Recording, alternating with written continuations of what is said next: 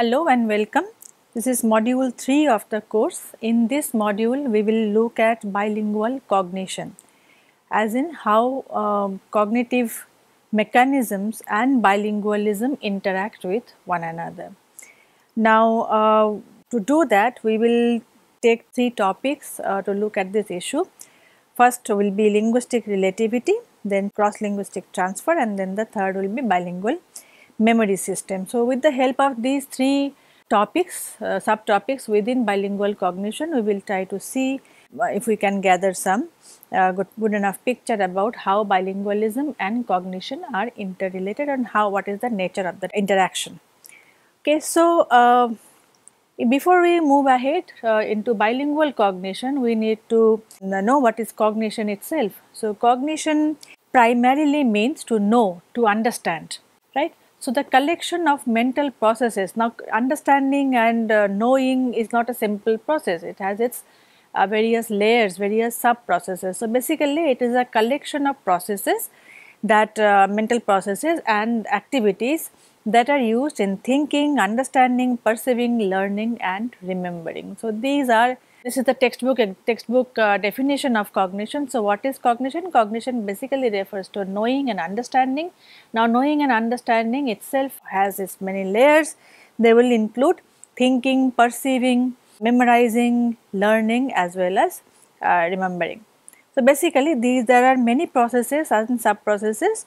For the benefit of this course, I have just added few that will be relevant, as we will see soon. Learning and memory, thinking and reasoning, language, vision perception and social cognition. Language thus is a very crucial aspect within the larger cognitive apparatus. If any of you is interested in knowing about this connection between language and cognition, I have a course on MOOCs, you can check that out. So, the field as it stands today, it has already been established that language functions as a part of the core cognitive mechanism in humans. What do we mean? We have just seen that cognition includes language as one of its primary functions. So, language is part of the core cognitive mechanism, as in the fundamental cognitive apparatus that we have.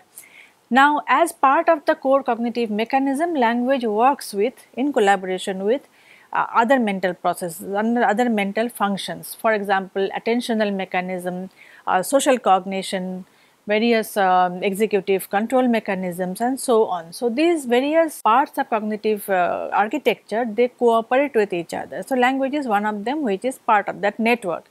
Hence, language does not function in a vacuum. Language is not an isolated phenomena. It is a part of a general purpose cognitive mechanism. That bit is already established. Now, these cognitive mechanisms in turn also have their representative and respective neural representation in the brain, meaning that each of these functions, each of these outputs that we see also has a specific neural signature, so to say. Sometimes they co-activate. So, language functions and certain attentional mechanism functions, they co-activate, meaning certain neural networks, they fire together, they work together. Now, that is the neural aspect of it. So, all of these functions are again connected with the socio-cultural aspects. So, the kind of a background within which the language is set, that is also an important factor in this entire network. So, language, various other mental functions, neuronal architecture, networks and the socio-cultural setting, all of these interact with each other and together they create what we call cognition. So, that is the starting point. So, in other words, language is part of embodied cognition. There are two types of cognitive mechanism. One is called the symbolic cognition, the other is embodied cognition. Embodied cognition is that understanding of cognitive mechanisms where it is said that various cognitive mechanisms are embodied, as in they are dependent on the sensory motor input. So, that is basically how we situate language in this course. Of course, this is very sketchy, but as I said, one can check out other courses. I also have one course on language and cognition. So, coming back to our topic, we are looking at bilingualism and its connection with cognition and how they interact, what are the mechanisms and what are the various relationships. So, in the 1920s, the British Journal of Psychology published two papers, two very influential papers that kind of set the tone for research for many decades to follow. These papers were both published in 1923, one by Smith on bilingualism and mental development, another was on effect of bilingualism on intelligence. So, the question that both of these papers asked was how bilingualism and multilingualism can have far reaching impact on other cognitive domain. So, you see in the 1920s itself, that is 100 years from today, that more than 100 years from today, that the question about how language and bilingualism can have impact on other cognitive domains like intelligence, like mental development and so on. So, mental development and other kinds of mechanisms also included language. So, the question basically, this particular question has been a very important issue to resolve from the perspective of educators, linguists of course, and many other types of policy makers. We have seen a bit of it in the initial lectures. So, taking things forward, we are in 2022, we will look at bilingual cognition from mainly two main standpoints. One is the question of the linguistic effect. It is almost a common sense that if you are speaking two languages, anybody who speaks two languages, there will be an interrelationship between those two languages. There will be an impact of one language on the other. So, the impact can be from first language to second language or from the second language to first language. It works both ways. We will see during this module itself how that works. So, there is a transfer, it is called transfer. So, cross linguistic transfer of grammatical aspects, transfer of concepts from one language to other, either from L1 to L2 or from L2 to L1. It happens both ways. Secondly, which is also an important question, is the impact of a new language on cognitive domains, other cognitive domains, for example, non-verbal cognition. So, on the one hand we have impact on language itself of one language on the other hand we have impact of language on non-verbal cognitions. So, this deals with cross-linguistic variation in which the bilinguals perceive the world. Okay. So, there are mainly two questions within this broad brushstroke basically. One is, do the thought and perception of a bilingual change when they shift from one language to another? There are interesting takes on this. Many researchers have claimed that when you speak L1 you take on an L1 persona, and when you speak an L2 you take on an L2 persona. You can recall our discussion on cultural bilinguals. This is somewhat of that type. So, when you are a bicultural bilingual, a person can shift between L1 and L2 cultural aspects. So, you think like an L2 speaker, you think like an L1 speaker and so on, something of that sort. So, do our fundamental cognitive apparatus, fundamental cognitive mechanisms also change when we change language? That is one question. Second question is whether bilinguals differ from monolinguals of those respective languages. For example, in case of a Hindi-English bilingual, is a Hindi-English bilingual different from one, a Hindi monolingual, and two, an English monolingual, or do they behave like monolinguals on both sides? These are questions which has quite far-reaching impact. So, we were talking about how a bilingual's language probably has an impact on his thought process, on the way he looks at the world, on the way he cognizes, how the cognition and language in a bilingual are different from that of the monolingual. So, this is what brings us to the question of language and thought. Now, when we talk about language and thought, relationship of language and thought, this is not merely a linguistic question. This is not only a question for linguists. This is also a very important question in philosophy, for example.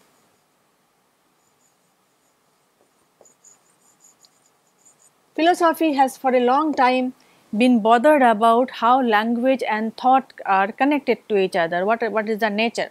However, we are not going there here. In this course, we are not talking about primarily from the perspective of language and cognition. So, we are not going into philosophy here.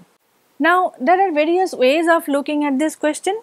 As far as we are concerned, the primary focus has been from linguistic perspective has been on what is called the linguistic determinism or linguistic relativity.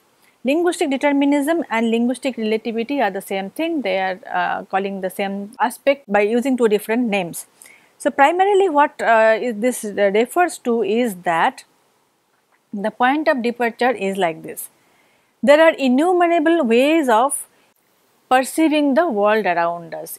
As many languages are there in the world, that many ways of perceiving the natural world as well as the socio-cultural world that is open to us.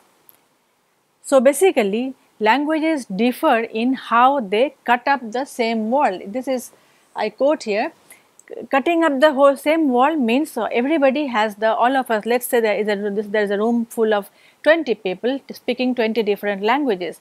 Now, what they see, all of them are taken to a mountain, to a hillside, and they are looking at the same scene.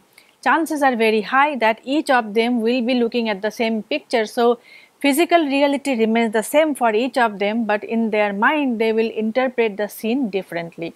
So, this is what we mean by how we cut up, basically we slice, basically we color and compartmentalize that knowledge, worldly knowledge into our mind, and we do that through language. So, basically we cut this into concepts, and these concepts are then mapped onto what we words in that language, right.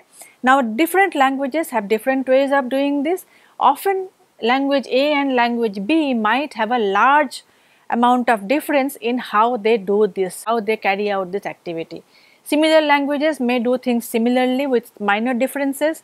Some languages which are different on where there is a large scale difference, the difference of mapping also may be largely different. So, in other words, each language embodies a different worldview. This is very crucial for you to understand this whole thing. So, embodying a concept means what does that concept mean for that person. For example, I will give you a simple example of Indian English. In India, anywhere you go, the concept of pickle remains more or less the same. So, the idea of what a pickle is, the concept, the reality, and the word. So, the mapping of the word pickle on the concept pickle remains more or less similar for all Indians, with minor differences here and there, but no large difference. Now, you imagine yourself going to Europe. Many European countries will have various kinds of vegetables put in vinegar or other substances for preserving that. In our Indian pickle also is a way of food preservation, theirs also is a food preservation. What is the difference? In let's say German or the Dutch pickle does not have all the ingredients that we do have, nor does it have the laborious process involved. Various, at every level there is a different sort of process, different sorts of oils and spices and so many things. So, pickle is not a simple thing for us, which is compared to the Dutch pickle. It's a vastly different world. So, that is, but in both cases the word pickle is used. That is what we mean, that mapping can be very, very different, vastly different, right. So, this takes us to a very different. So, an Indian traveling to the West for the first time will be rather surprised, if not anything else, by looking at their pickle. It would be because the food, we find their food very bland. So, we might as well think that okay, a bit of pickle will help, but it does not help there as well. But in any case, so this is an example of how languages use words and mapping and concept mapping, and how languages can be different in that mapping, right. So, this view is also called linguistic relativity. So, what is the linguistic relativity idea? That languages differ vastly, and how languages look at the world determines how languages embody the concepts will determine how the people speaking that language will look at the world. This is also called Sapir-Whorf hypothesis, because Edward Sapir and Benjamin Lee Whorf were the first ones who made this idea very famous. So, linguistic relativism, linguistic determinism or Sapir-Whorf hypothesis, they all talk about the same thing, that language structure has an impact on the languages are different in terms of their codification, and that impacts your way of looking at life. So, before we get down to the finer details, let us look at some examples of those differences. This is so here you have we have two words in English. You have staircase and ladder.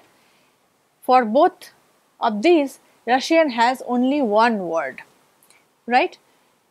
This is from this particular study. Similarly, table and desk are two words in English. However, both of them come under only one word in Russian. Similarly, in Zuni, there is only one word for both orange and yellow, orange and yellow colors in English, and this has only one word expression in Zuni language. In fact, this study is one of the most well known studies going back to 1956 by Lenneberg and Roberts, to show how languages can have different ways of portraying the world. Yet another example from David Crystal's 1987 work. Here you see he worked on an Australian Aboriginal language called Pintupi, and you see for the English word whole, they have a series of words. They are single words, they are not description. So, you see just to for the word yarla, you have in English there is a whole description. So, similarly for all of these, so all of these words need a descriptive sentence in English language. That is what is interesting here. So, this language has one word depictions for different kinds of holes. So, in the ground, in the rock, small, or what kind of animals are using that hole, and so on and so forth. This kind of differences are there not only at the word level, but also at the grammatical level and syntactic level. A very influential work again by Boroditsky and her collaborators in 2003. They show that the English sentence, the elephant ate the peanuts, in this sentence, this is basically a sentence that depicts the time of the event. So, this happened in the past. So, English has eat, ate. So, you have mentioned, so the event in the past tense is mentioned. So, English only takes care of that part. If you have to express the same concept in Mandarin, for example, now your indicating the time of the event is optional. You do not need to specify the time when the eating happened. Let us go to Russian. Russian will include tense marking, elephant's gender, and whether it ate all or some.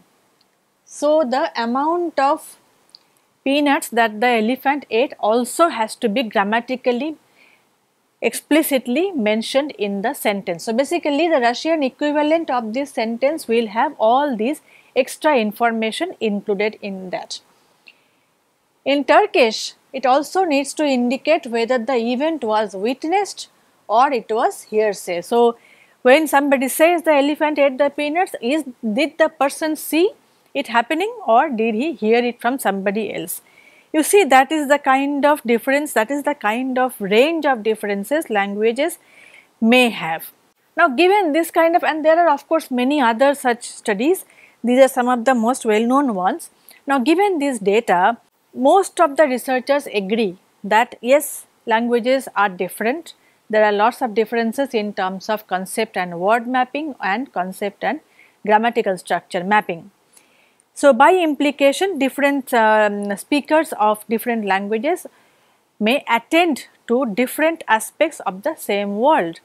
For example, when you are a Turkish speaker, you need to be constantly aware about whether every sentence you are saying, you have to be aware of the fact that one needs to mention whether the event was witnessed or was it a hearsay. So, that is what we mean by attending to. We will see, this is also called habitual thought, how languages can affect our habitual thought process. So, there, so far so good, there is no dispute till here. Before we go to the dispute, before we go to the quarrel, let's see a little bit more. So, why may additional language affect cognition? We have seen that languages differ on various levels in terms of mapping concepts into the language. So, where does it all start? So, technically speaking, there are two issues here. One is the issue of codability. So, what is codable? What do we mean by codability?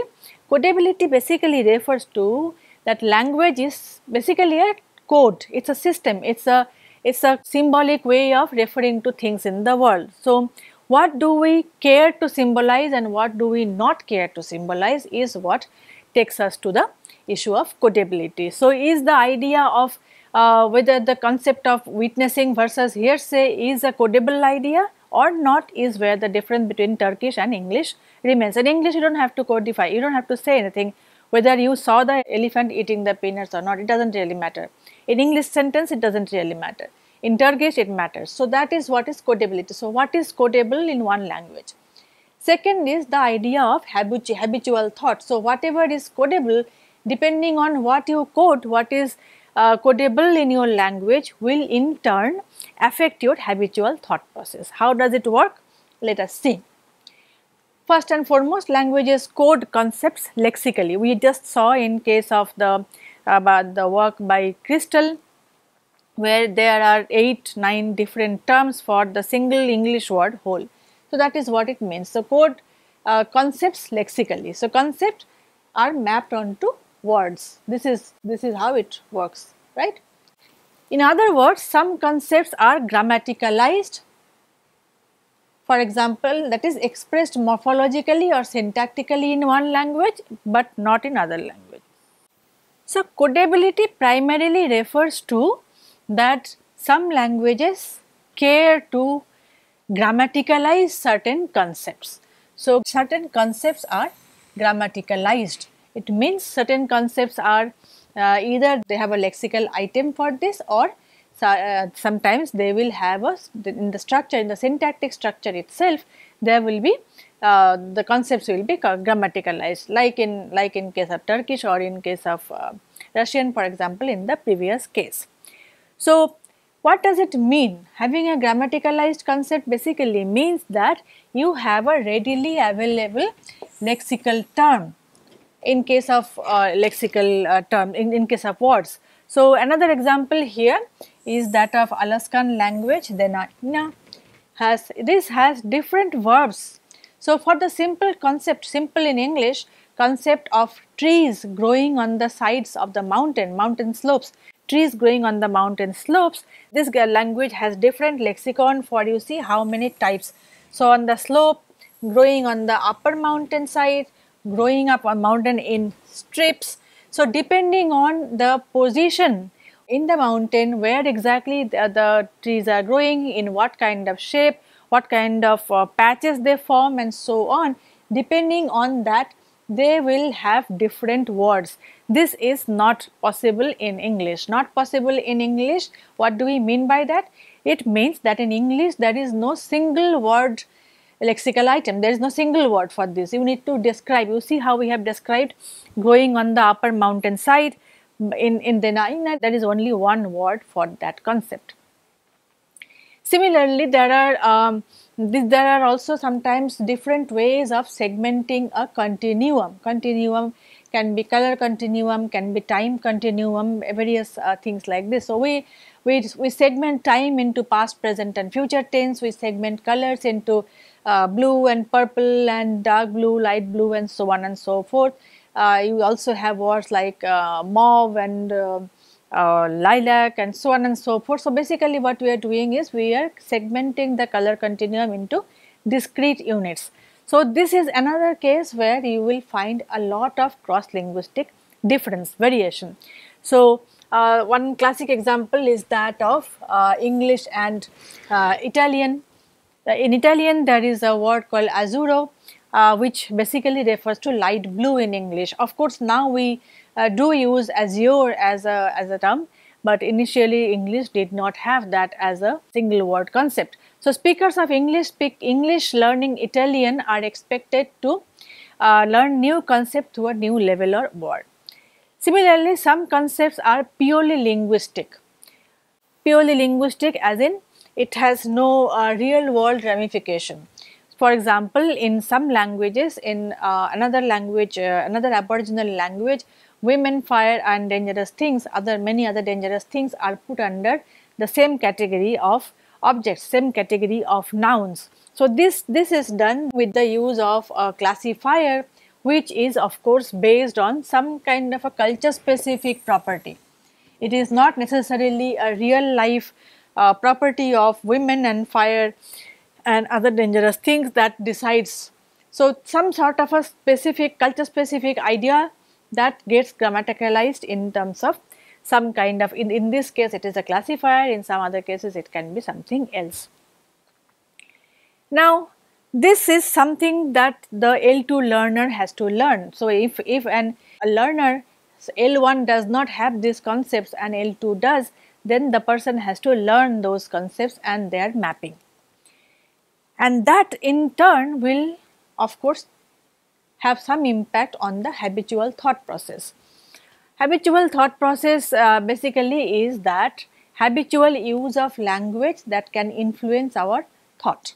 That is simple. For example, many linguistic practices are have to do with the socio-cultural systems. For example, in Hindi and many other languages, we have the pronouns have a three-way differentiation in terms of honorific system. So, in honorific pronoun system in Hindi has tu, tum and aap difference, which is the case in many Indian languages. So, tu starts at the lowest level, which you use for tu is basically you. So, in Hindi you have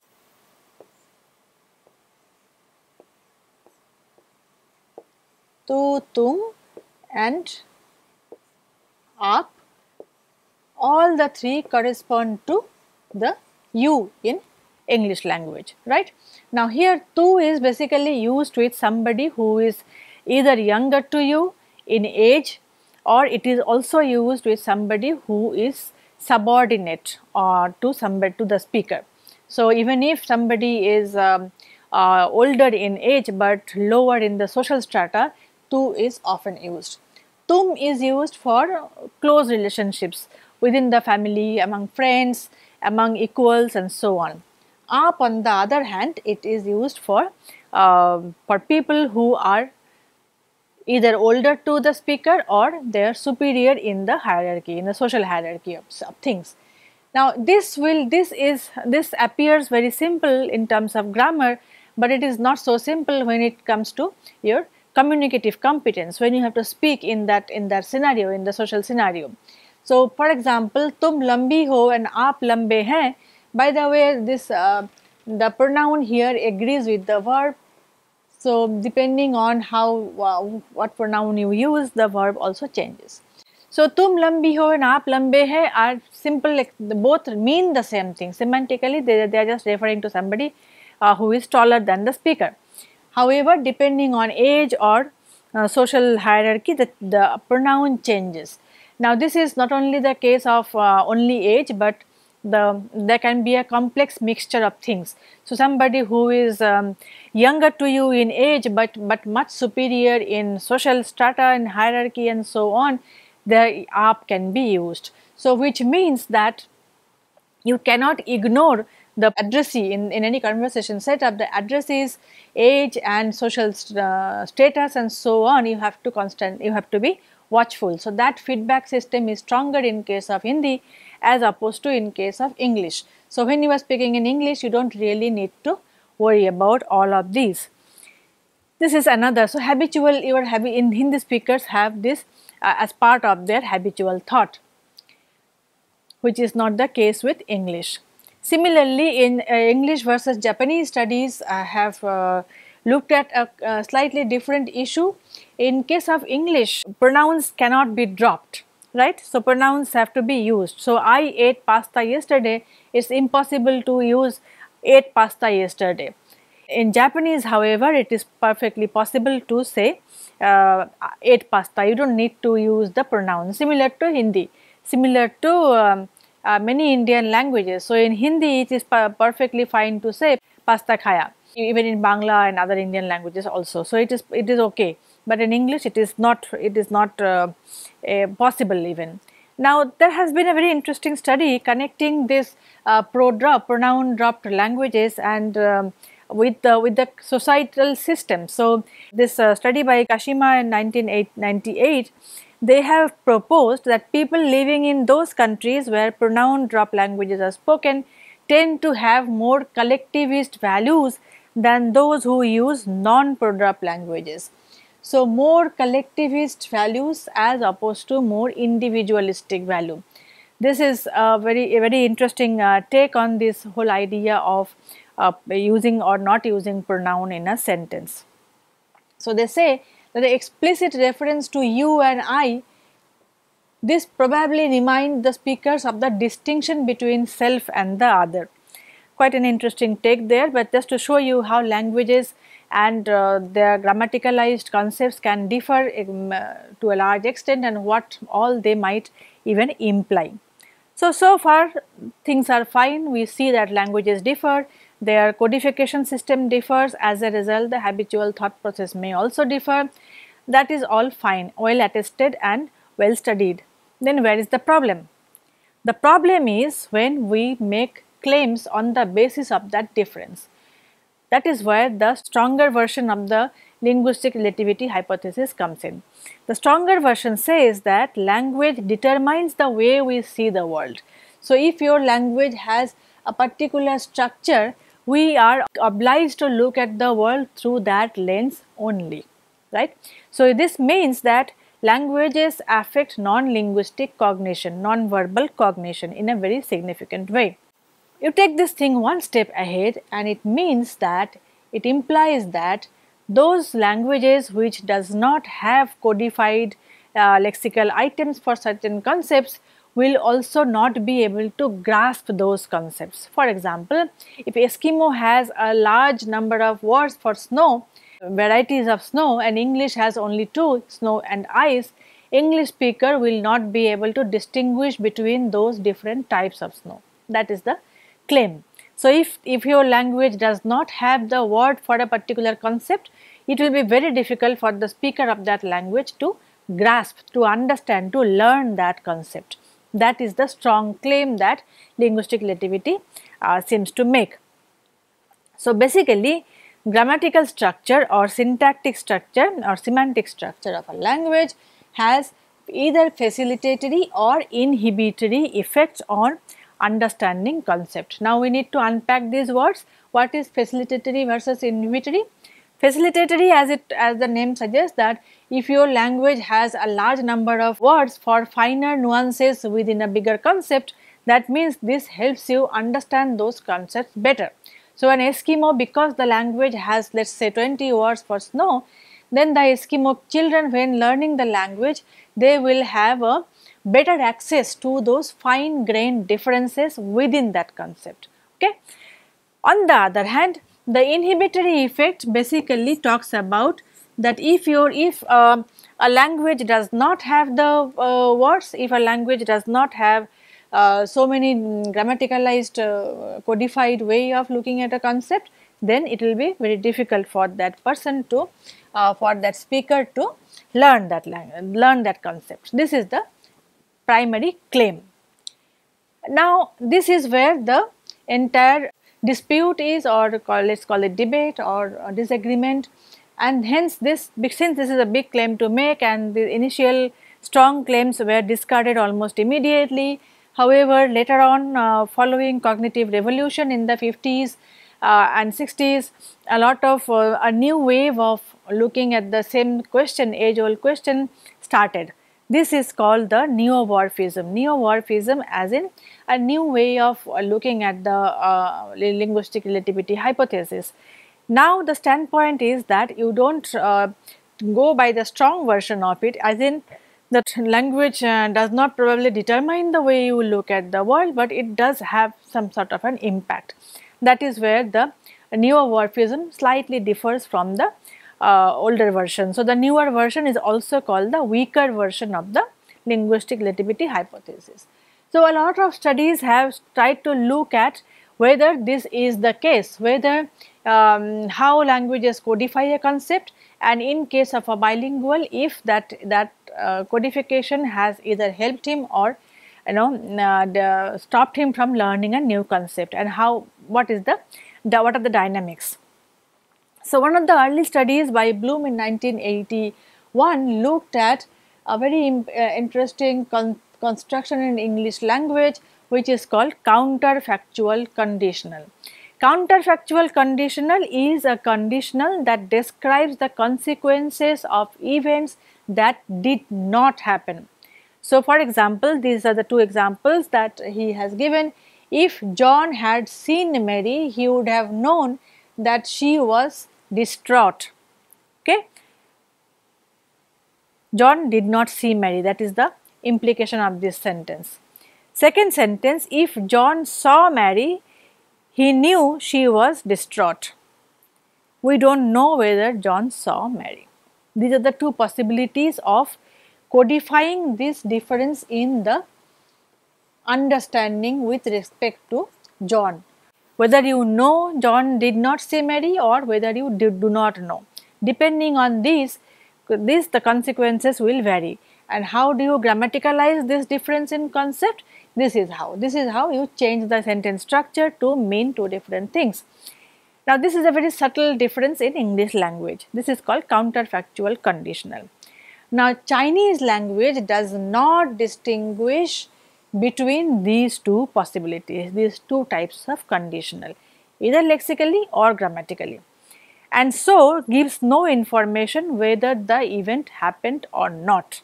In English, you know whether it happened or not, at least understanding of the concept will be clear. In Chinese, it is not clear, it is not mandatory to use that. So taking this as a starting point, Bloom created a counterfactual story about what would have happened if a philosopher named Bear had known Chinese, and then he asked Chinese speakers to answer questions on the story. So a non-Chinese person learning Chinese and then asking Chinese speakers about certain stories or certain questions about that story. Now Chinese monolingual speakers did not interpret the story counterfactually, because counterfactual conditionals is not even a thing to be talked about. Doesn't even exist in Chinese language. So they don't have to worry about it, and hence they did not answer the questions keeping this factor in mind. However, those who knew English, Chinese speakers who learned English as an L2, they used counterfactual argument more often in their language structure.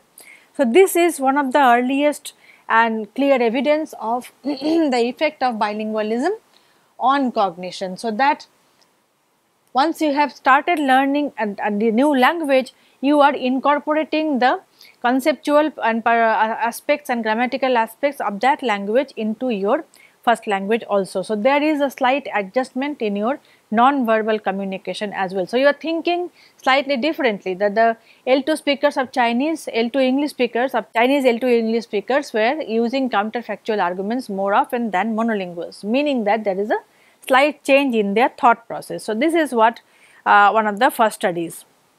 The studies that followed after this, there are many different domains within which this bilingual cognition has been looked at. Some of them are, of course, we can divide these studies into two categories, looking at two different aspects. One is the perceptual and sensory aspect. So the kind of sensory input that we get from the world and how that is coded in the language, that is one. Another is the grammatical aspect, grammatical and syntactic structural differences. Alright. So let us go to the perceptual and sensory experiences first, sensory aspects first.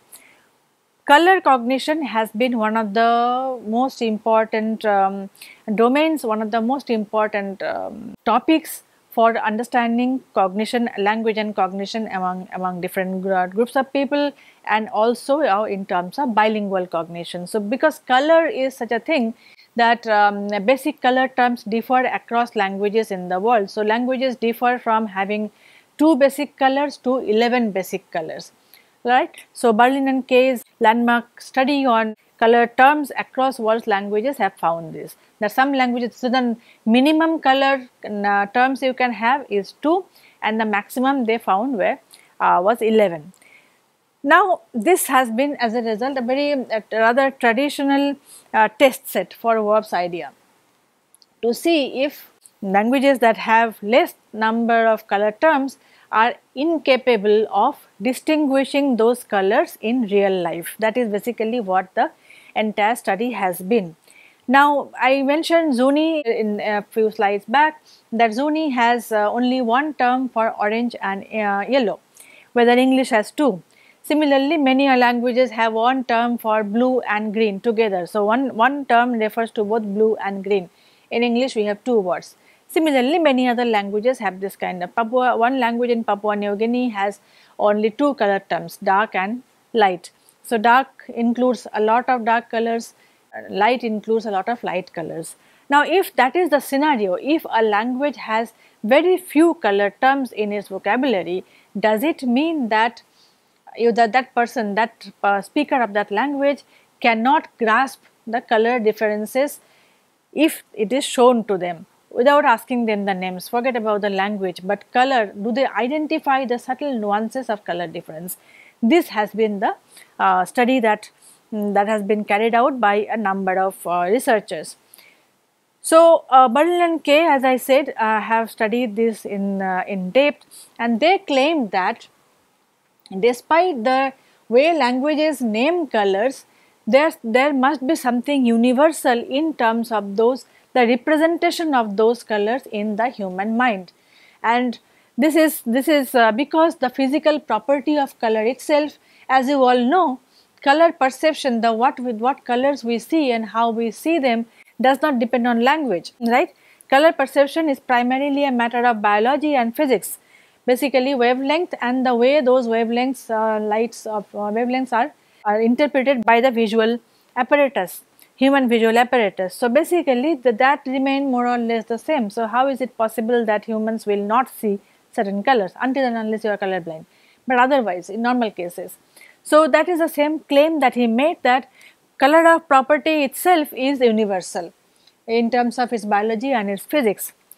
So, they devised many studies and they proved that participants from diverse cultural and linguistic backgrounds showed English-like color naming and prototype identification. So, basically what he means, at that time they called it English-like color naming and prototype identification. Basically, with a bit of training, if you train them that this language is called this is called this color is called this, and so on, with a bit of slight training, those people are perfectly fine at learning those terms. So, on the one hand, it is perfectly possible to teach color terms, different color terms, to people who earlier did not have them. That is one.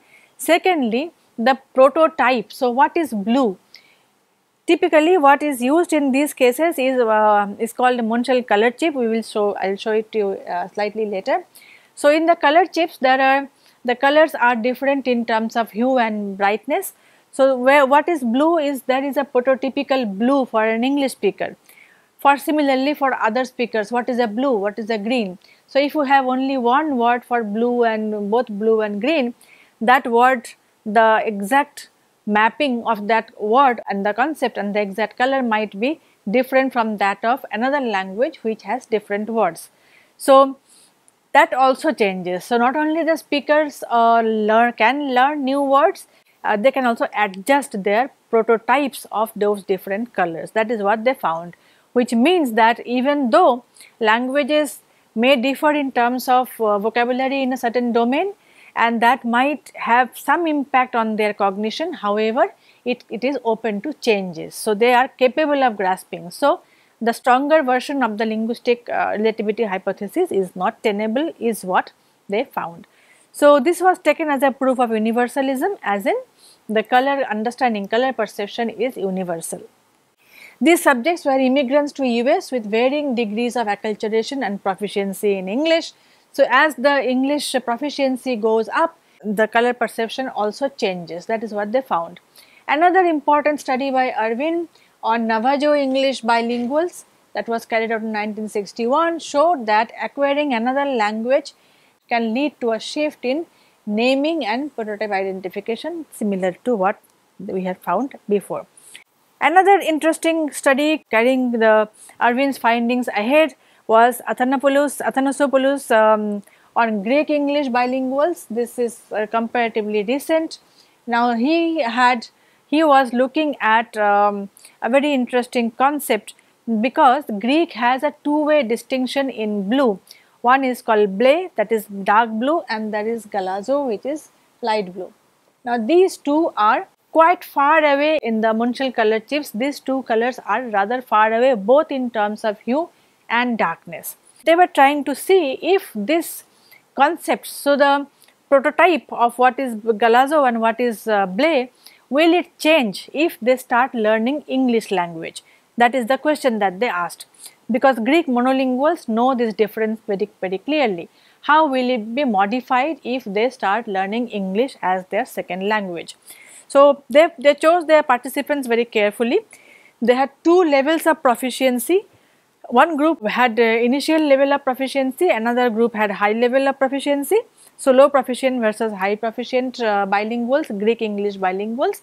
The high proficient bilinguals were living in, they were Greeks living in UK, and the low proficients were living in Greece, and they are learning English. Now the task was to point to the best example. Best example is the prototype of that term.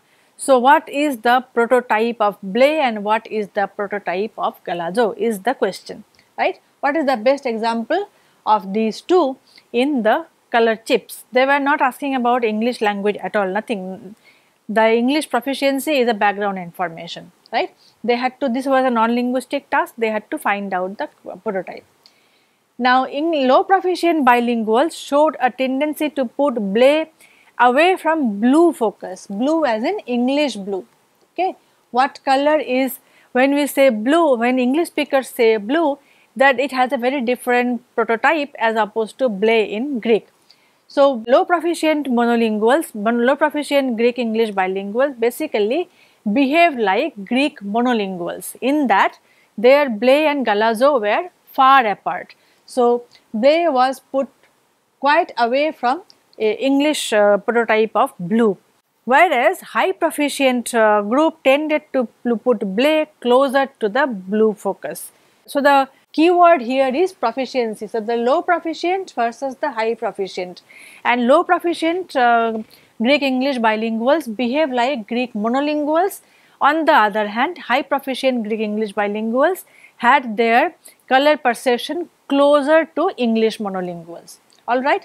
So this is also his findings support Irwin's findings. So this is how a Munchel color chart looks. This can have various modifications, but primarily this is what it is. So there are two levels of difference on this side and this side. So hue and brightness difference, and on the basis of that you can call, this is, let's say 5, and you have C here. So this is 5C. Similarly, there is 8 or 10G will be this color, this is 10G, like this they are marked, okay. So how each color has a name depending on this these two variables. So this is how the study by Athanasopoulos looks. In case of, for a Greek, galazo is basically 5B on that chart. 5B will be what is galazo, and then monolingual ble is here, right. So that is where galazo and this is where ble is. So this is 5PB, PB is purple blue. So PB and 5B, you can see the difference between these two color words. However, in case of English monolingual blue, this is what 10B is the English monolingual blue prototype. Don't go by the slide color, the colors are not here. I am just showing you the numbers, okay. So this is actually green in the slide, this is green and white, but just focus on these numbers. So 10B is English blue. The prototypical blue in English language refers to 10B on that chart, right? And prototypical galazo refers to sits in the 5B position, and prototypical ble sits in 5PB. This is the distribution. Now what happened with low proficient Greek speakers of English? Their galazo and ble were like this. However, the high proficient bilinguals put their ble here and galazo here, right. So both have moved, both have kind of converged towards 10B. However, there is a slight difference here. Okay, what is the difference? Even though their color categories, high proficient English L2 speakers, L2 English speakers, Greek speakers who speak English as L2 and who are high proficient, their colors, both galazo and ble, have moved closer to English blue. However, an interesting thing here is that even in advanced bilinguals, they have still maintained the distance between the two. As you can see, even if they have come closer, they haven't come here. Only ble has come here, galazo has remained much higher in the darkness versus lightness category. So that is the thing, that even though there is a convergence on one side, there is also, they have kept the differences to some extent in the in their prototype. So this is the color, this is the domain of color. Now let us move on to another perceptual sensory aspect of language, which is the domain of pitch, tone, so on.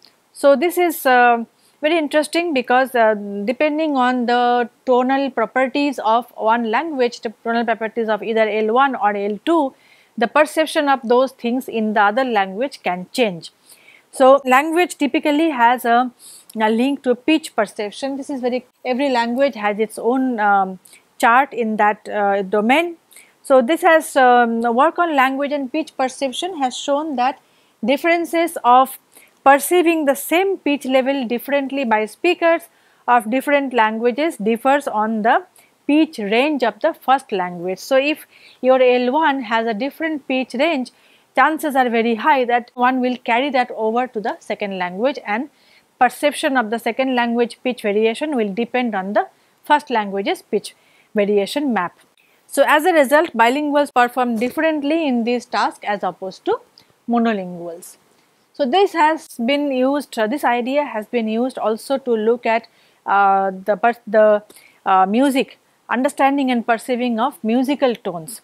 One of the most important studies in this domain is that by Mang 2006 on Cantonese English bilinguals. They found out that Cantonese English bilinguals are more in tune while singing in English than their English monolingual peers, than English speaking children. And this was attributed to the fact that Cantonese is a tonal language. Many tonal language in Chinese, both Mandarin and Cantonese are tonal language. So are many languages in Northeast India. The tone, what do we mean by tonal language? Here tone has a grammatical property. So the same grapheme but with different tones will be different words. That is what it means. So if a language is a tonal language, chances are that speakers of that language will also have a higher perception, higher better ability of handling musical tone. This is another interesting domain of study that takes care of the bilingual cognition of these things into consideration. Again, we have something called the taste terms. So taste terms are more or less universal. There are 4 taste terms in Western languages. There are 4. Some languages may have 1 or 2 extra. So in Japanese and Chinese, for example, they have another taste concept which is called umami. Now this is something that one will not understand until and unless you have tasted something that falls in that category, right? So this is kind of a combination of savoriness and meaty taste, some kind of a combination of this type. However much we try to describe this taste, it is impossible for somebody to perceive it as exactly what it is until and unless you have tasted that thing which has this taste. So studies have found that English learners of Japanese language could learn this concept after exposure to the culture and the food, actual food sampling.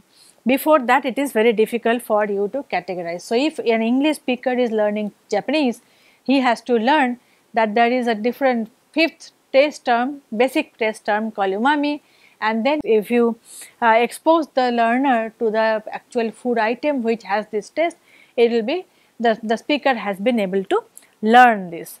So, primarily what we have seen, let us summarize in color, in terms of color, pitch and taste.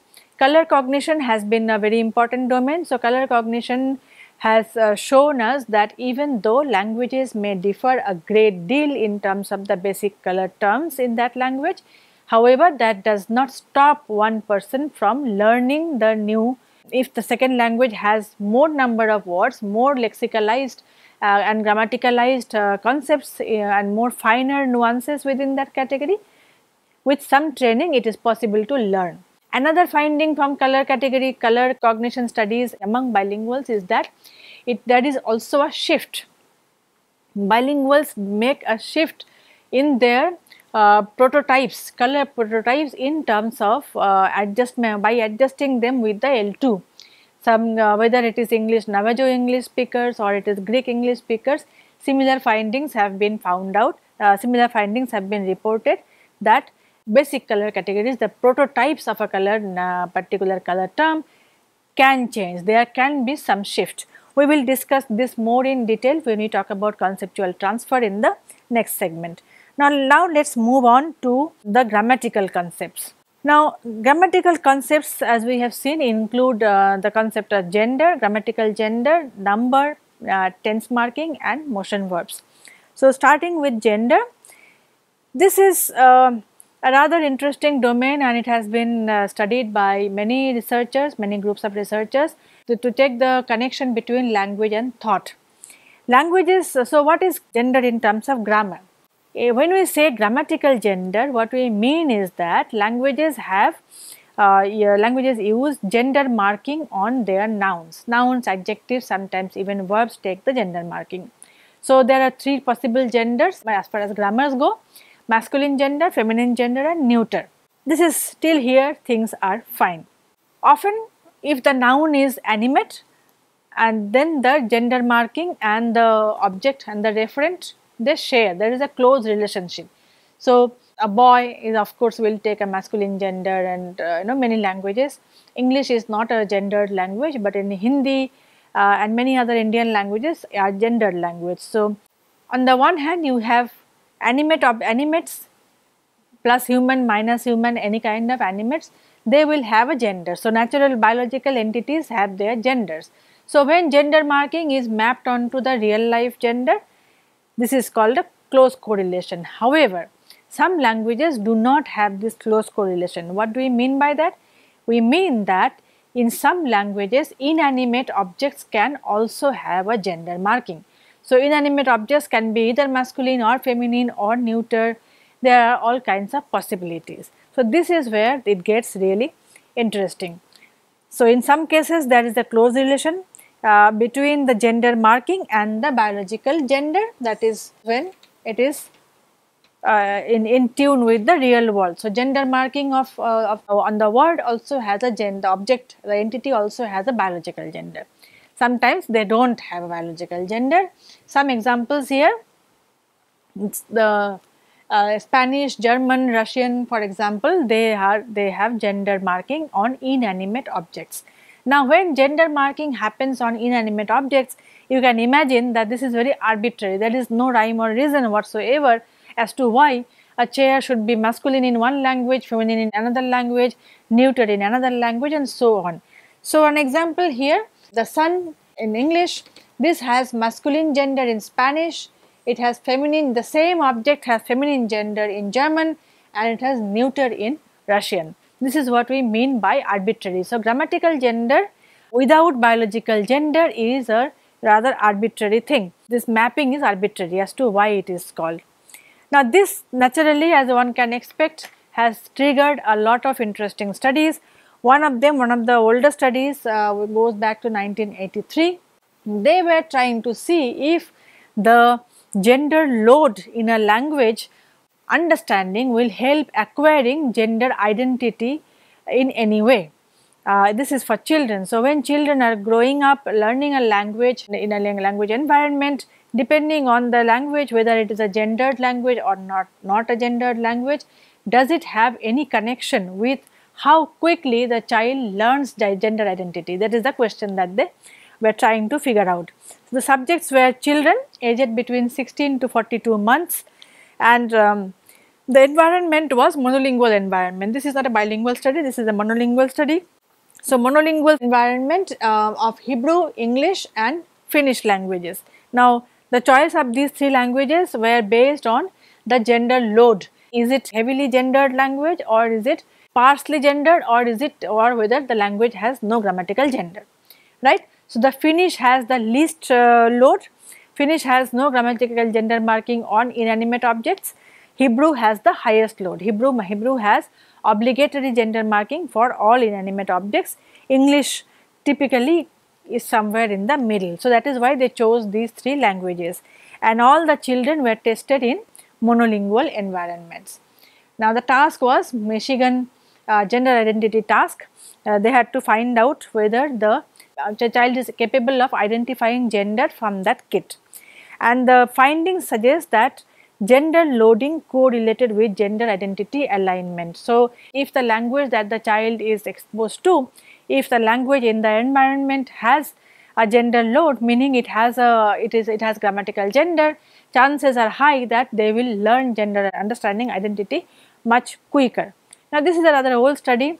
In more recent times, 2003, Boroditsky et al., they had taken this question a step ahead, and they asked if a speaker uses a language with grammatical gender, does it make or mislead him into thinking those objects have real gender?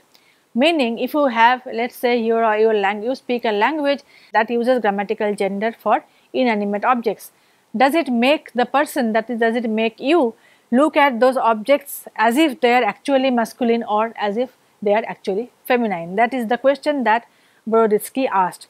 And this they took to bilingual, they had Spanish English and German English bilinguals. The choice of Spanish and German here is very interesting. They were tested separately because Spanish and German are languages which uses opposite gender marking for the same object. So, there is a long list of nouns that have opposite gender in Spanish and German. That is why they had taken Spanish English and German English bilinguals. The task was, the subjects were given 24 objects and the object names. Now, these were objects that had opposite gender in Spanish and German, and the task was to name first 3 adjectives that come to their mind. So, as soon as you hear bridge, what comes to your mind? The reason why they had asked them to use first 3 so that you do not get to really think. Automatic reaction, this was automatic processing. So, bridge, what do you think of bridge? Keys, what do you think of keys? House, what do you think of house? Like that. So, adjectives for those 24 items.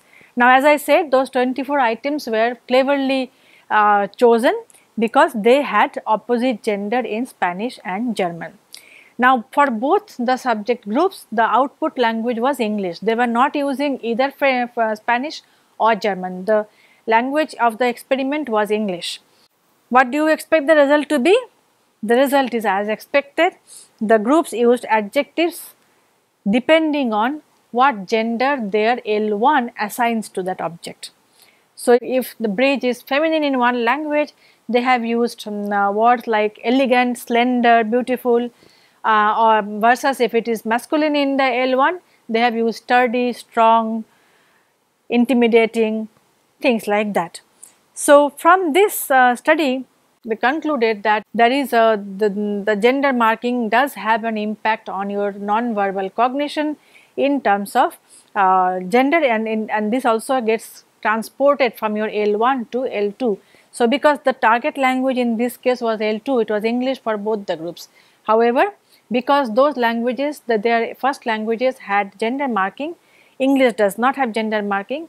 Even then the gender understanding, this is what they spoke about, misleading him into thinking that these concepts have real gender.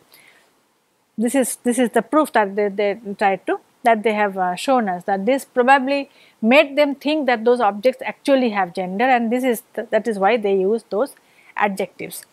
There are many other studies. By the way, for the reason of brevity, I could not include all the studies and their results in this. There are many studies in this. For each of these domains, I will include all the references. One can go and find out, one can read on. I will also try to upload the papers as much as I can.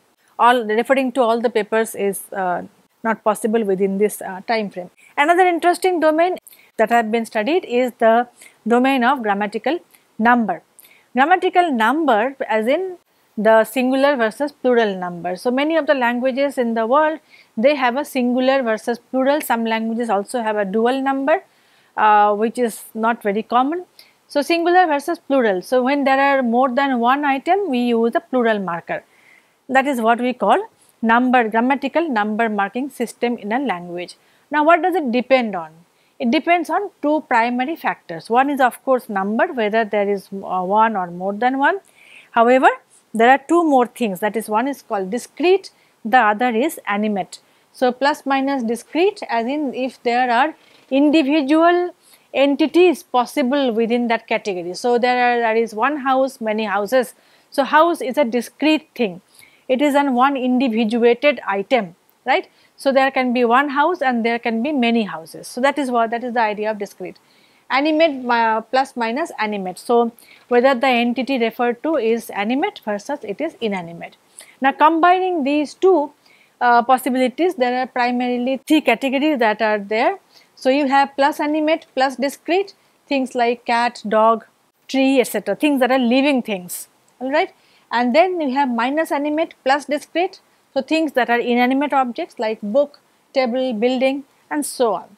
And then there is a third category where you have things that are neither animate nor they are discrete, like water, sand and floor, etc. As you can already imagine that in English, this is a separate category and these two are a separate category, right. So, in English, both the first categories take plural markers. So, in both cases, so you have cats, houses, books, men, like this. So, both animate as well as inanimate objects, if they are discrete entities, they can be pluralized, as in they can take a grammatical number marking. However, for the third category, because it is not discrete, it is neither discrete nor animate, so we have something called a unitizer. Unitizer, as in you have to create some sort of a unit. So, you have a glass of water, you have sack of flour and so on, because you cannot have many waters, many flours, that is not possible. So, you need some sort of a unit. So, the glass is one unit, sack is one unit, right, like that. This is for English. Some languages, however, are rather different in this regard. So, some most famous examples are of course the Japanese and the Yucatec language.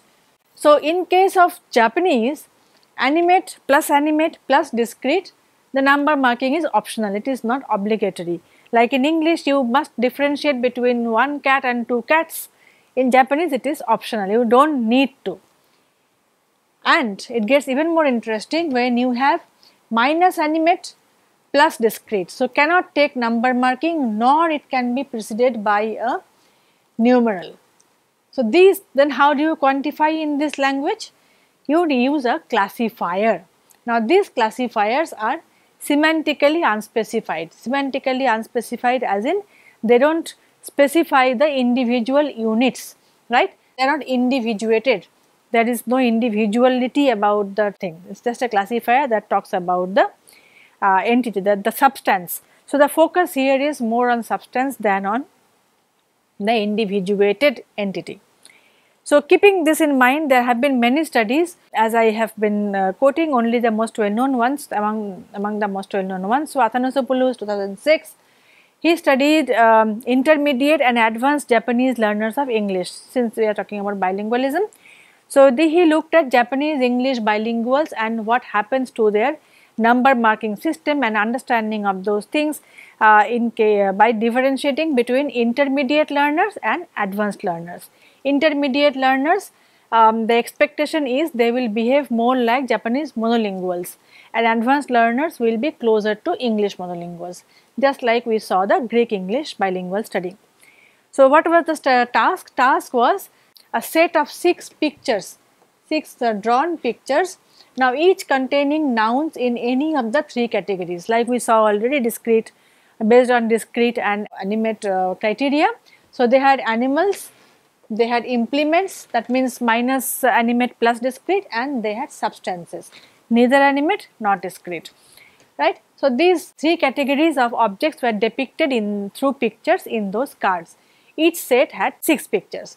Now the task was, it was a picture matching task. So one picture was, by the way, this task was produced by Lucy in 1992.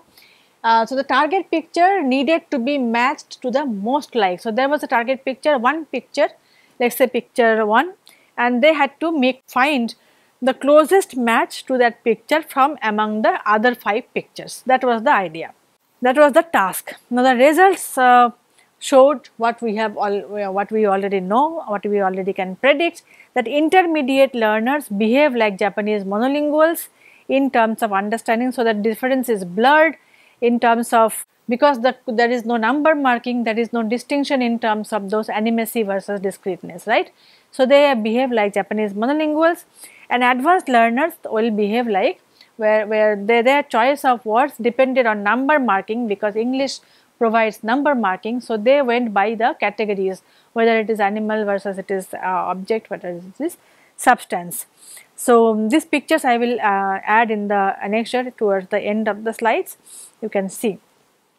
So this study also showed that languages do have an impact on cognition, even if to some degree, as in you see here that there is a difference between, as your proficiency in your L2 goes higher, the choice of words, the choice of cards, choice of the matching also differs. So this is a gradient process, and starting from monolingual L1 monolingual behavior, going through various stages to L2 monolingual behavior.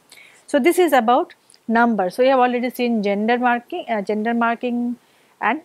grammatical number marking on bilingual behavior.